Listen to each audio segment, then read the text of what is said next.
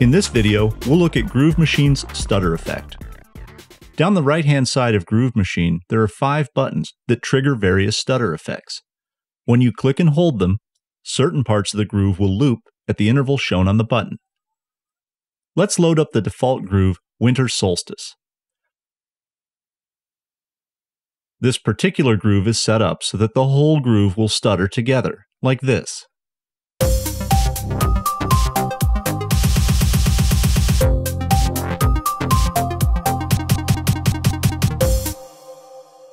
But if I load up the groove called Deeper, you'll notice that the drums stutter, but the synth parts keep playing.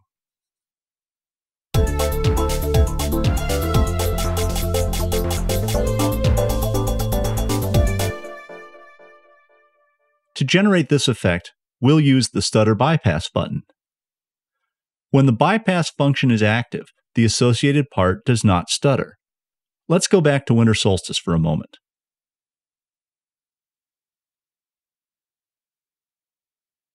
As I click on the different drum parts and synth parts, you can see that none of them are bypassed. Let's set this groove up so that it stutters like the groove Deeper. Select the first synth part and bypass it. Now select the second synth part and again engage the stutter bypass. In fact, I'm going to go through and bypass the stutter effect on all 5 synth parts.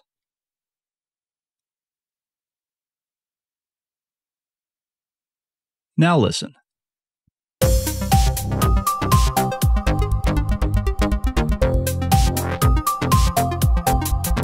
Cool. But there's more here. See the orange text on these buttons? These unlock even more types of stutter. But to use them, you have to hold down the bottom button, the one marked Alt, and the one you want at the same time. So first, let's map a hardware button to the Alt control. Click the bottom button, then press a button on your MIDI controller and click the link. Now when I play back and hit the same button on my controller, I'll get the 1/4 stutter, like this. But if I play back and I hit that button and the 1/2 reverse button at the same time, I get this.